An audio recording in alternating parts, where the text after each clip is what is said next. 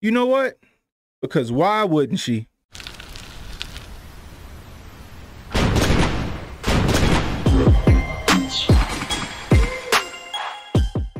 Vice President Kamala Harris visited Guatemala today in an overdue attempt to address America's immigration crisis. She still hasn't visited the border, though, but don't expect the press to give her a hard time about it. Why? Because she's paying them off with Kamala Cookies. The vice president slipping members of the media flying on Air Force Two. Some of those, it looks like a sweet treat. It's hard to say. This is a frosted cookie of herself. However, there is clearly no face. I don't understand that. It's just the latest example of the Biden administration's cozy relationship with the press. I give you a cookie, you sugarcoat how I'm doing. So let me get this straight.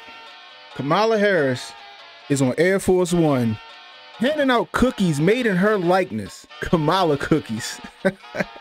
I swear you can't make this stuff up, folks. How arrogant do you have to be to hand out cookies of yourself? I mean, you gotta be kidding me. Handing out cookies with no face. You wanna know why she ain't got no face on them cookies? Cause she ain't got no soul. She ain't got no personality. The only personality she got is the personality whoever got their hands shoved up ass when they working her like a puppet. Kamala Cookie. And what you doing in Guatemala? That ain't the Mexican-American border. I got an idea.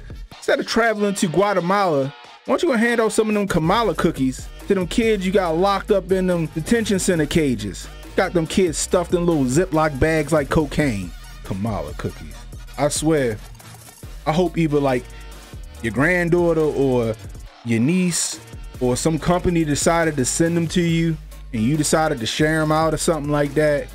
Because if you had these made, they gonna drag your ass. Kamala Cookies. And ain't there some kind of like quid pro quo or conflict of interest handing out gifts to like the press corps?